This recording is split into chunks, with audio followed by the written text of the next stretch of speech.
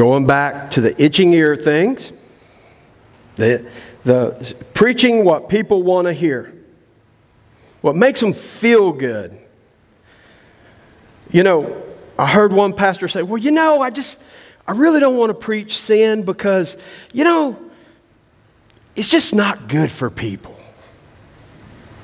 That word believe means to be set apart. It means you're different.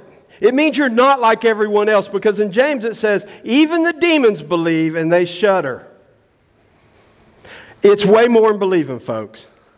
If it was that easy just to believe there's a God and hey, that guy Jesus is cool, but I got my own thing going.